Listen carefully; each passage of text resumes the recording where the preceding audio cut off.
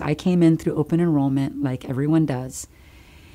And the person who took me back to go through my things went, wait a minute, you have a lot of medications here. And some of these are pretty expensive and I don't want to make any mistakes. So let's make an appointment. Can you come back tomorrow and bring your medical binder? Absolutely, I can do that. So I came back the next day, had a scheduled appointment, and that HAAM service member sat with me probably 3 hours, 4 hours. It took us to go through medicine by medicine, infusions, treatments, and just 100% ensuring that I was going to be covered in that.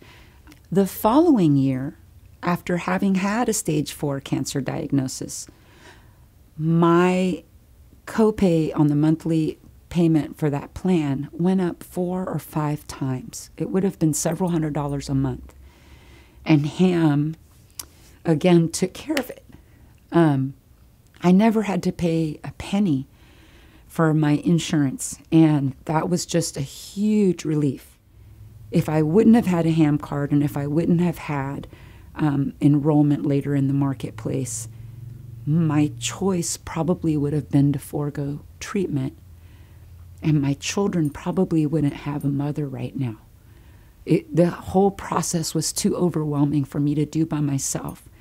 And the cost of that treatment would have cost me everything. I mean, the only thing that I had, which was my home, probably would have had to be put up, and I just wouldn't have made that choice.